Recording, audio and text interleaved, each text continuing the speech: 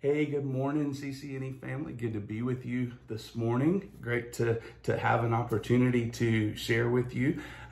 Excited for there are a lot of things going on, a lot of good stuff happening, and we're excited for that. This is what will be the next to the last Friday Devo. Pastor Brennan will share next week, and that for at least a season will be the end of the 5-Minute Fridays, although they've rarely been 5 minutes. Won't go away completely, but we'll just change some things up with some other things, or mix it up with some other things as we go forward. So look forward to what's going to happen there. Look forward to seeing you Sunday morning, 9 and 11. Also this Sunday, in case you haven't seen, if you consider Calvary Chapel Northeast your home, if this is your home church, if this is your family, from 4 to 6 Sunday afternoon, we're going to do what families do. We're going to have a family meeting that everybody needs to be here. So we've got some things that we want to share with you, some exciting news, some things going on, great ministry opportunities in front of us, but also some updates on the building. I said that like they're two different things. There are lots of good things going on. So we just want to let you know where things are with the new building as we move forward. So 4 to 6 Sunday afternoon, be with us. We look forward to seeing you. To that end, Pastor Brennan, especially this past week, has put out a video earlier in the week, encouraging, inviting all to join in prayer, even fasting, over not only the building, but the things going on in our world and our community. There's so much happening, and we need to be people of prayer. So really that kind of led me to, or informed, what I wanted to share this morning, and I will be really brief because I think it's pretty straightforward. And this has been on my heart for a couple of weeks, as I shared with some of the men at Oliver Gospel a few weeks ago. We've got a designated time of prayer, community prayer there that we've started with the men. So I shared this with them a few weeks ago, and just want to share it with you this morning. I was looking, and I can only find 3 places in Scripture where the words, "This is the will of God." Many references to the will of God. Absolutely. Discerning the will of God, do the will of God, understand, know the will of God. Many times that's referenced, but what I've been able to find is 3 instances where the words, "This is the will of God," meaning that there is something specific that's stated that's the will of God. So I wanted to share with you this morning. One of those places is 1 Thessalonians 4, verse 3. "For this is the will of God, your sanctification." It goes on to say that you abstain or flee from sexual immorality.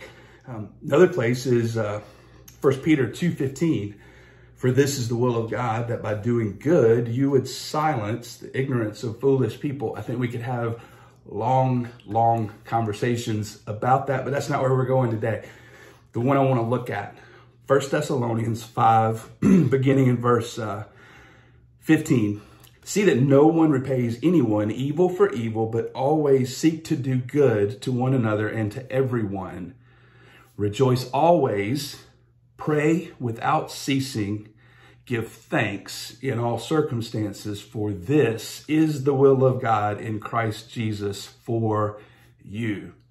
Pretty straightforward. We ask, what is the will of God?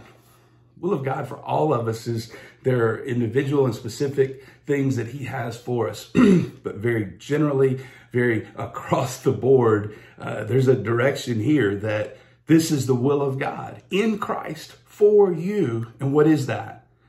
To rejoice always, pray without ceasing, giving thanks in all circumstances. Again, I think that's pretty clear. Will of God, pray without ceasing. Pray.